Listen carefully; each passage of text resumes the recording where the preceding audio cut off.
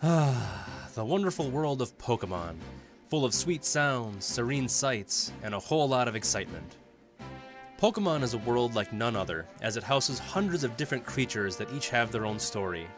They each have something that makes them stand out. If you aren't a fan of a specific Pokémon, there's somebody out there who loves it. And if you love a Pokémon, somebody else hates it. Over Pokémon's 21 years of existence, we believe we have seen so much, but there is still something more. Pokémon has a way of taking you on a journey and keeping you on that journey, a determined quest that will lead you down a road to greatness. And that journey might lead you to another, and another, and another. What we're trying to get at is how the world of Pokémon that we all know and love has changed. Right when we thought Pokémon was at its peak, it kept going higher and higher. With every new twist and turn comes a beautiful ending. Every thought and idea gets mixed into something special, something fans can indulge in for hours upon hours. Whether it's the Pokémon video games, a Pokémon plush, or even the Pokémon trading card game, we fans are all connected by a unique link cable, the world of Pokémon. Nobody can explain their intense connections to Pokémon. Everybody has their story as to how they got into the game, whether it was older siblings, or a Christmas present, or seeing the anime on TV. But the intense connection between that first Pokémon game, or especially that first Pokémon, many Pokémon fans have still carried this original piece. So, with all that said, let's take a look at how this great idea was turned into the gaming juggernaut it is today. Back in 1989, when the first Nintendo Game Boy was released, Game Freak developer and Pokémon creator Satoshi Tajiri first thought of the concept for Pokémon. Although at the time it was not called Pokémon, he still had a lot of the same ideas that would become the eventual games Pokémon Red and Blue. Tajiri enjoyed collecting insects in his youth, which is correlated to the main concept of Pokémon: catch Pokémon and play with them. From this childhood passion sparked the idea of Pokémon trainers, the humans who collected Pokémon and used them for battle and bonded with them as friends. Tajiri's hobby of bug collecting changed into a hobby of playing video games as he got older. He nearly failed high school due to his many cut classes in order to play games like Space Invaders. Inspired by his love of video games and his mentor Shigeru Miyamoto, the creator of Mario, he and his friend Ken Sugimori created Game Freak in 1989. This brand new developing company was given a date with Nintendo right away as they created Yoshi's debut game, Mario & Yoshi, in 1991. Tajiri was now keen on making a game based off of his childhood passion and the concept of collecting and battling creatures that he thought of during the dawn of Game Freak. After 6 years of development, in which Game Freak almost went bankrupt, Game Freak and Nintendo released Pokémon Red and Pokémon Green on February 27, 1996 in Japan. With a team of masterminds assembled, such as producer Shigeru Miyamoto, artist Ken Sugimori, and composer Junichi Masuda, Tajiri's idea was spun into one of the most popular entertainment franchises of all time. The name Pokémon is the Romanian translation of the Japanese word for pocket monsters.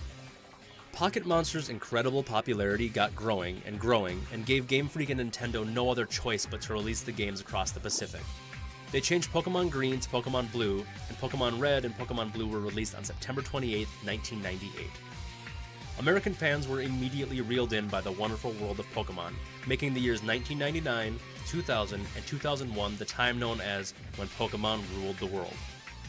Everybody was playing Pokémon at this time, whether you were a 6-year-old kid or a 25-year-old. As time went on, the Pokémon anime was developed and released, as well as the Pokémon trading card game, which is commonly known as the TCG. The first anime episode released in Japan on April 1, 1997, and in the US on September 8, 1998. The TCG was first launched in October of 1996 in Japan, and in the US in December of 1998. At this point in time, Pokémon was dominating the gaming world, and with growing popularity and a sequel already in the works, Tajiri's creation of Pokémon was complete, and he was now set on one goal: global gaming domination. As a brief aside, the following conversation is going to be based on the American games, with American releases and games being discussed, just so no one's confused. Pokémon Red and Blue gave us everything we love about Pokémon, as they introduced us to the world of Pokémon and the creatures and characters we love to this day. With Game Boy graphics and music engine, Game Freak was able to create a masterpiece of a game with the sources they had available to them. The artist team, Ken Sugimori, gave us our first looks at each Pokémon in the town in the Kanto region. Every little black and white pixel was given so much thought and effort in order to create the world we love. Musical composer Ken Sugimori was able to create such beautiful and masterful tracks in every single route in town. Every place in the Kanto region has a distinct look and sound that was presented to us in Red and Blue, but they left room for more development and improvement too. The Pokémon anime was also being loved by younger fans, so Game Freak opted to create Pokémon Yellow Special Pikachu Edition, another Kanto experience that closely follows the journey of Ash Ketchum. In this game, your starter is Pikachu, and you are able to catch most of the Pokémon that Ash owned, including all 3 of the Kantorian starter Pokémon. Aside from sprite changes and a few aesthetic changes, the game is very much the same as Pokémon Red and Blue. After the global success of Pokémon Red, Blue, and Yellow, Game Freak gave fans arguably one of, if not the greatest sequels of all time, Pokémon Gold and Silver. Gold and Silver introduced us to an all-new region known as the Johto region, 100 new Pokémon, new towns, characters, music, and most of all, a whole new adventure. You play as the main protagonist Ethan, and have the ability to choose from one of 3 starters, Chikorita the Grass starter, Cincadil the Fire starter, or Totodile the Water starter. You start your journey with yet another tree named Professor Elm of New Barktown, and set off to become the champion of the Indigo Plateau. The Generation 1 based Team Rocket returns to take over the Goldenrod City radio tower in an attempt to reach their leader Giovanni, who disappeared 3 years earlier after the events of Pokémon Red and Blue. After stopping Team Rocket yet again, you make your way to the Indigo Plateau and beat the champion Lance, who has taken his spot back as champion after Red disappeared. After becoming champion, you are introduced to the greatest Nintendo post-game of all time, the Kanto region. At the time, Game Freak and Nintendo felt that Pokémon Gold and Silver would be the series' final entry, so they opened up the Kanto region for fans to explore. You can collect all 8 badges of Kanto and visit all the same towns you did a couple years earlier. You are then notified about the mysterious disappearance of the Cantonian champion Red. You venture to Mount Silver, and at the summit you find the man himself, Red. He does not speak to you, but you challenge him to a battle.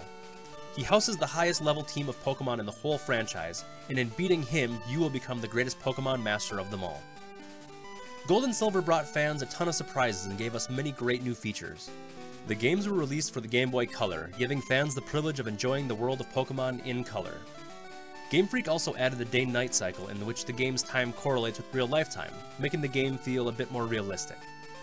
The day-night cycle also led to the introduction of nocturnal Pokémon, as some Pokémon could only be caught during the night, while others could only be caught during the day. The music is greatly composed by Junichi Masuda yet again, as he creates new and great music using the same engine as the previous game. Another new feature, which is now a mainstay in the Pokémon franchise, is that each game is based on a certain legendary Pokémon, Gold being Ho-Oh and Silver being Lugia. Towards the end of the game, you have the opportunity to catch these legendaries and add them onto your Pokémon League team. These games evolved the previous entries and showed fans that Game Freak was ready to make each new game more innovative than the last. Fans were also snuck a 3rd edition of Generation 2 in Pokémon Crystal. Crystal was very similar to Gold and Silver, as Yellow was to Red and Blue, but gave us one main feature. You now had the ability to play as a girl protagonist, who was known as Chris. The game's side story is running into the legendary beast Suicune throughout your journey, and eventually you are able to catch it as your legendary partner. A few years later, Game Freak and Nintendo announced a whole new duo of games that would take place in a whole new region and on a whole new handheld console. Game Freak gave us Pokemon's 3rd generation, Pokemon Ruby and Pokemon Sapphire, which take place in the all-new Hoenn region. Game Freak gave us completely different versions of Pokemon, as the graphics were completely revamped and the color was clean and crisp. You play as either Brendan, the male protagonist, or May, the female protagonist, and are introduced to the Pokemon world by yet another tree-named professor known as Professor Birch, as you are moving to Little Root Town from the Johto region. You step out of the moving truck and are amazed by the beautiful and serene graphics and music. You can choose from one of 3 starters as usual: Trico the Grass type, Torchic the Fire type, or Mudkip the Water type. Game Freak gives us another plethora of new features, as they can be more expansive due to the new engine of the Game Boy Advance. Ruby and Sapphire also created the weather cycle, introducing rain due to Hoenn being based off of a tropical island. In this game, there are 2 different evil organizations that are based on what version you chose. Each of these organizations is after one of the 2 ancient legendary beasts. In Pokemon Ruby, you go up against Team Magma, who are after the legendary ground-type Groudon, in an attempt to turn the whole world to land, and in Pokemon Sapphire, you go up against Team Aqua, who are after the legendary water-type Kyogre, in an attempt to turn the whole world to water. And yes, those are the stupidest evil motivations in all of Pokemon, but that's besides the point. Your goal is the usual: collect 8 badges, stop the evil gang from obtaining the legendary Pokemon, and catch a legendary and become champion. Pokemon abilities and natures were also introduced, making way to the present-day competitive scene. Each Pokemon can have one of many different abilities and natures, which can each have positive and negative effects on the Pokemon. The music is absolutely incredible in these games, and is widely considered the best of the series.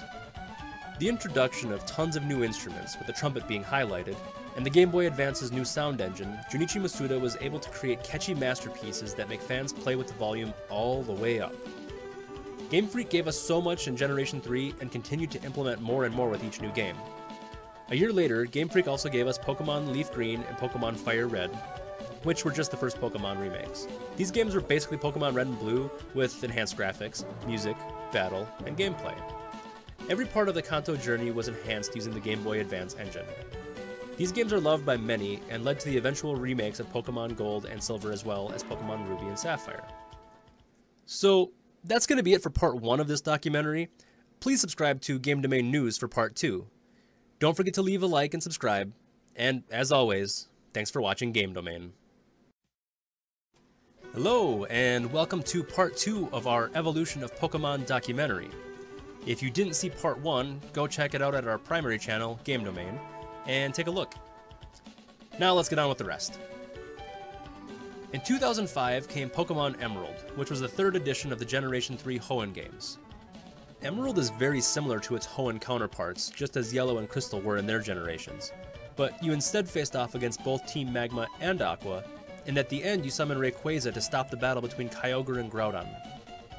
Post-game, you are also given one of the greatest features in Pokemon, the Battle Frontier. Have fun spending hours battling in here. With the release of the Nintendo DS, Game Freak decided to give us another new world to explore. They introduced us to Pokemon Diamond and Pearl, which take place in the Sinnoh region. You can choose from Lucas, the male protagonist, or Dawn, the female protagonist, and another tree professor named Professor Rowan. Your starter options this time around are Turtwig, the grass starter, Chimchar, the fire starter, or Piplup, the water starter. You fight Team Galactic and stop Cyrus from draining the power of the 3 legendary Pokemon, Mesprit, Uxie, and Azelf, in order to summon one of the 2 legendary Pokemon, Dialga in Pokemon Diamond, and Palkia in Pokemon Pearl. Beat the champions and you can catch a bunch of different legendary Pokemon, and through glitch exploits in the game, maybe even some mythical Pokemon. Pokemon Diamond and Pearl introduced us to even better graphics than before, and jazzy music with the new limitations available on the DS. Game Freak was able to expand on their ideas for Generation 3 and create what they wanted to be the ultimate generation. Every song in the game is filled with fun and excitement, and some towns and routes have different themes for day and night, as this game combines the day and night and weather cycles to create a realistic feel. After the praise of Diamond and Pearl, Game Freak was ready to develop a 3rd version. They wanted to base this game off the elusive and powerful legendary Pokemon Giratina, who was sent into the alternate universe by Arceus due to its disruptive behaviors. Pokemon Platinum's story follows closely to Diamond and Pearl's, but the ending is completely its own thing. You enter the Distortion World, the trickiest puzzle in Pokemon, and face off against Giratina, catching it if you would like. You go off and face the Pokemon League to become champion yet again. Fans were also given another remake during Generation 4, Pokemon Heart Gold and Pokemon Soul Silver. These games are considered the greatest Pokemon games of all time, as they take the greatest sequel of all time and enhance it like crazy. It shows fans the Johto adventure in a whole new way, whether it's the graphics, music, or the fan-favorite feature that debuted in these games, walking Pokemon. Any Pokemon in the whole game could walk behind the protagonist along their journey. After the huge success of Generation 4, Game Freak gave us the first generation that was hated by the majority of fans, Generation 5.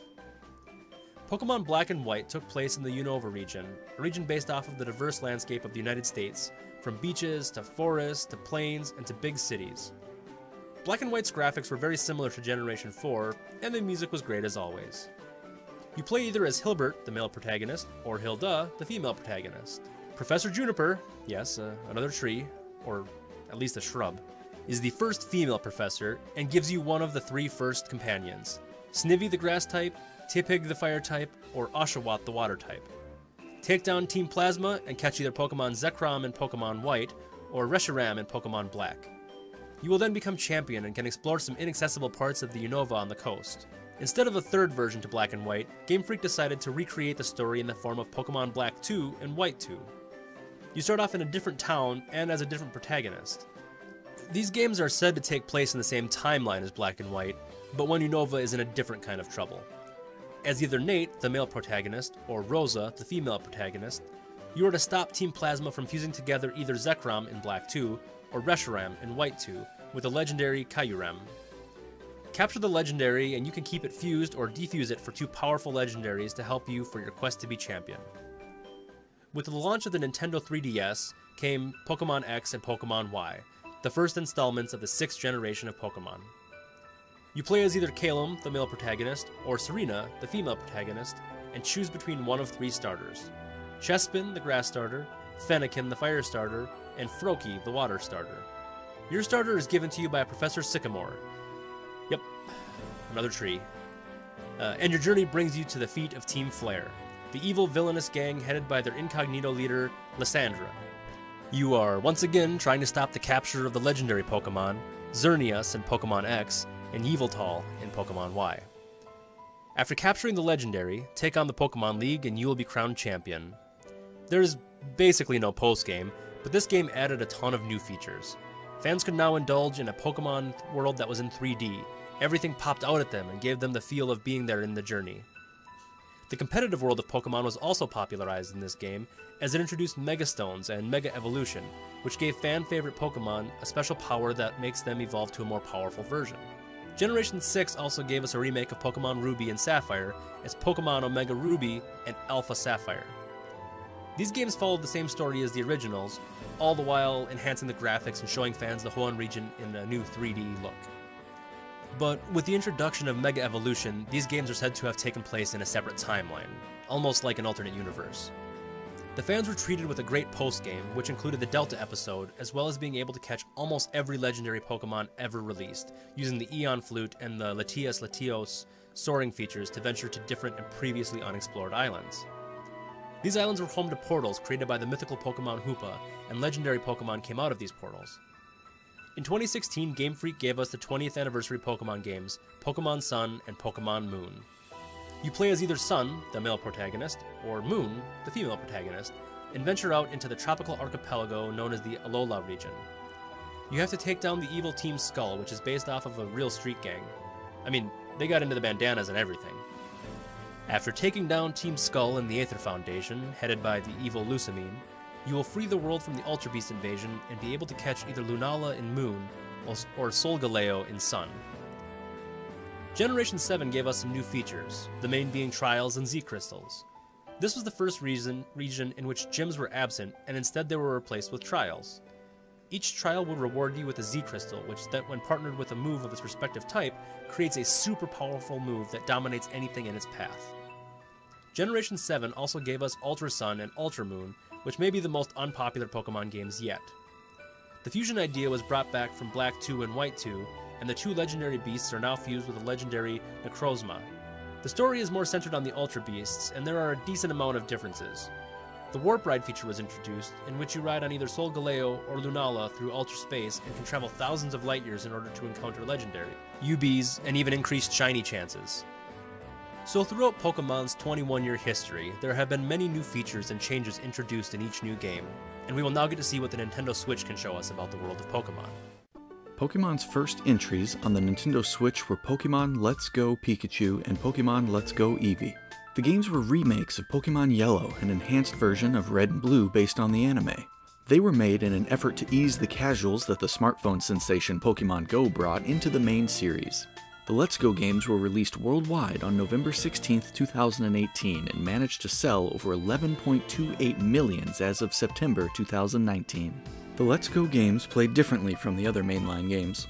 The battle system was pretty much intact, but it was the catching mechanics that were tweaked. Similarly to Pokemon Go, in order to catch a Pokemon, the player would swing a Joy-Con or the Pokeball peripheral and motion controls would respond accordingly and the player character would throw a Pokeball.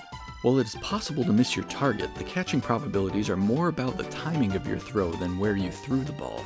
Another way these games differ is on the overworld. Typically, Pokemon games had the random encounter system, where a Pokemon would jump out at you when walking around tall grass.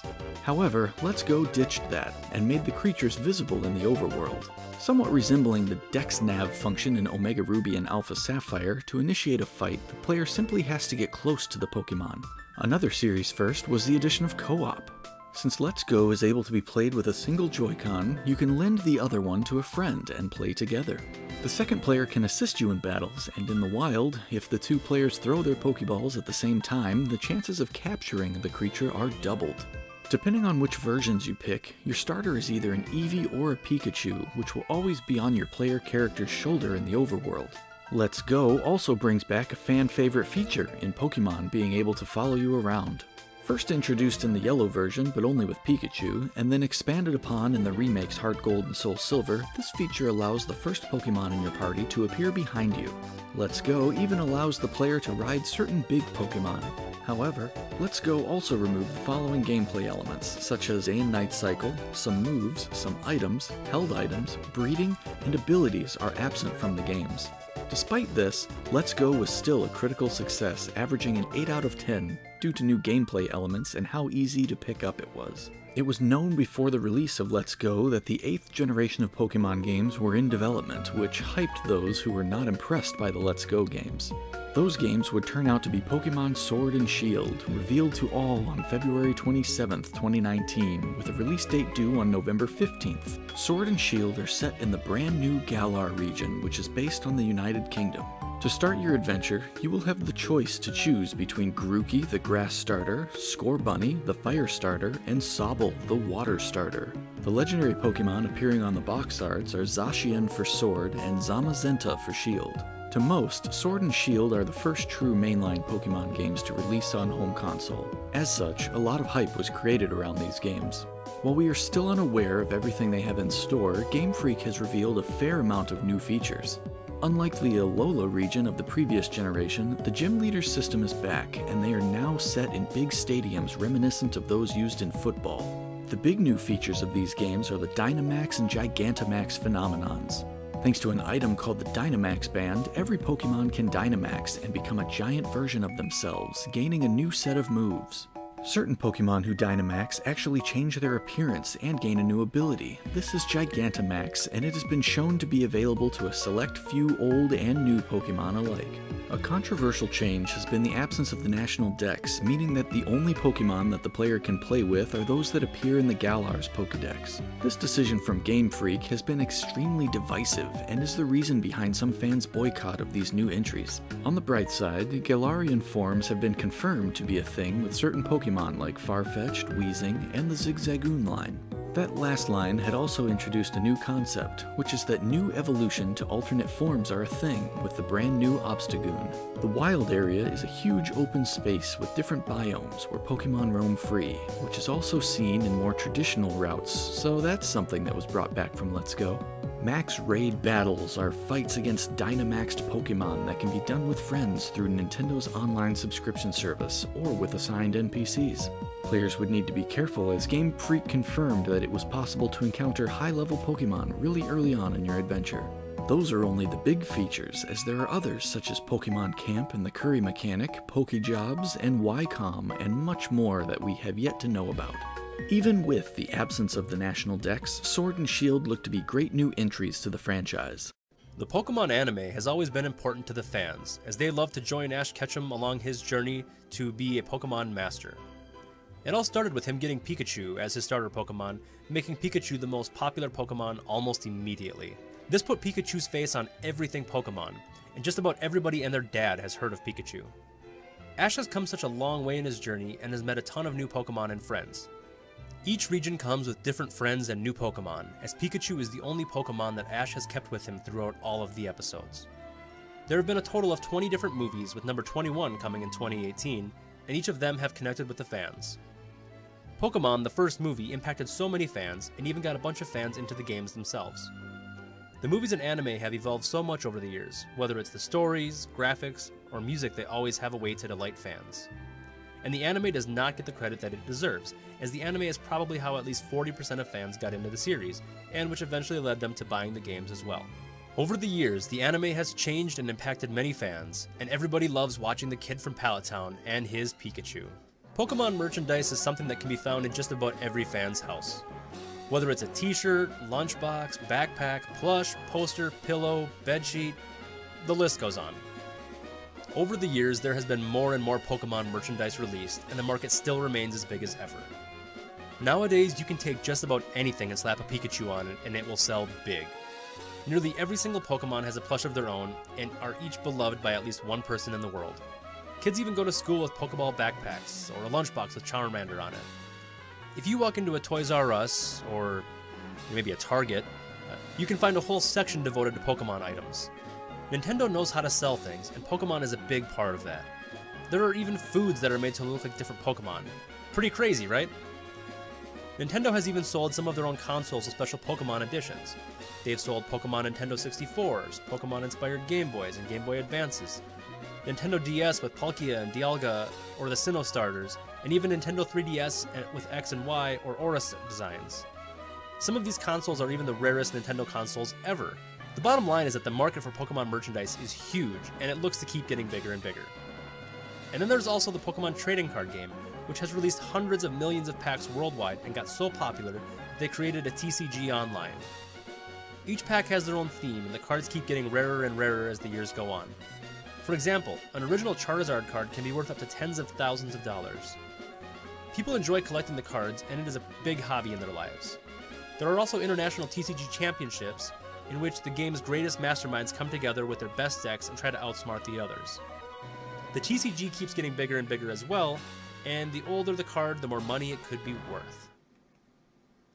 Pokemon has changed so much over the years, and some fans like the change and some don't.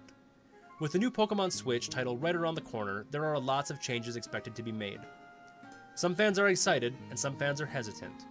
They don't want the world they love so much to be ruined, or to be changed so much that it's like a whole different game. But either way, fans are still joined together by that special link cable, the love of Pokemon. So what did you think of today's documentary? How has Pokemon impacted your lives? Do you play Pokemon? And if so, how did you get into the franchise? Do you want to see more documentaries like this? Tell us in the comments below, and don't forget to like and subscribe. And we would also like to ask you to go and check out our new second channel, Game Domain News. GDN will be where we discuss weekly gaming updates and news. And if you like it, check it out and subscribe. We hope to see you next time, and as always, thank you for watching Game Domain.